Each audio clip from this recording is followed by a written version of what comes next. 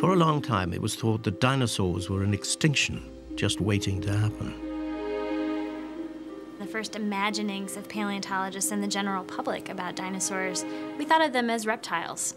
But reptile, as a word, comes with a lot of other connotations, like cold-blooded, slow-moving, sprawling, scaly skin, kind of stupid. Had they survived the extinction event, the consensus has always been that being cold-blooded reptiles and so unable to cope with cold temperatures, the ice ages would have wiped the dinosaurs out.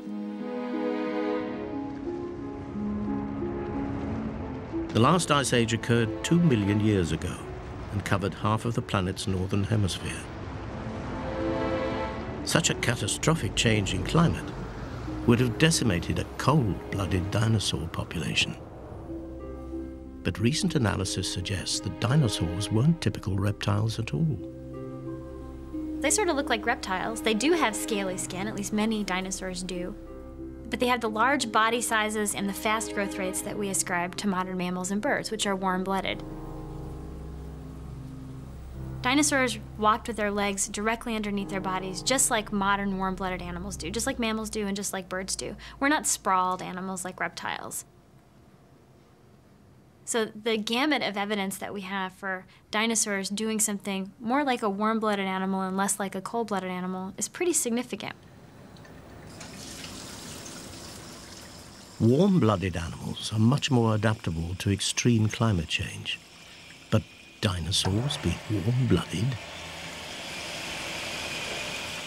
To prove such a radical notion, Curry-Rogers would need something more conclusive.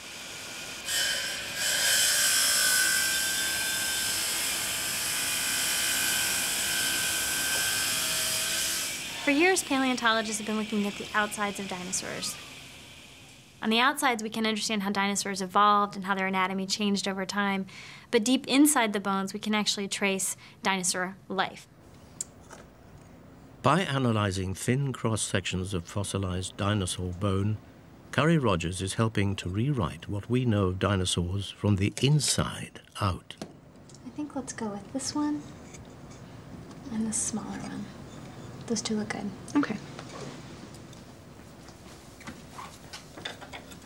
One of the things that we see when we crack open dinosaur bones is a story of a very fast growth rate throughout life history. We see that dinosaurs were growing very, very quickly on par with modern mammals and birds, not like reptiles at all. This is a great example from a young Apatosaurus, a young, large sauropod dinosaur. All of these white spaces that we see here are places where blood vessels used to flow through this bone when the animal was still alive.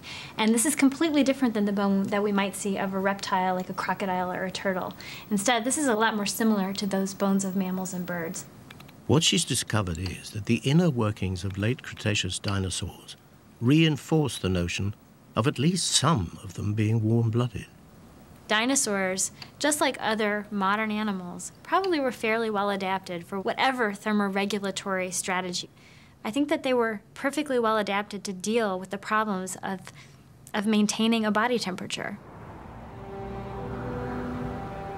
If some dinosaurs were warm-blooded, they would have been well placed to roll with anything the evolving planet had to throw at them, including an ice age.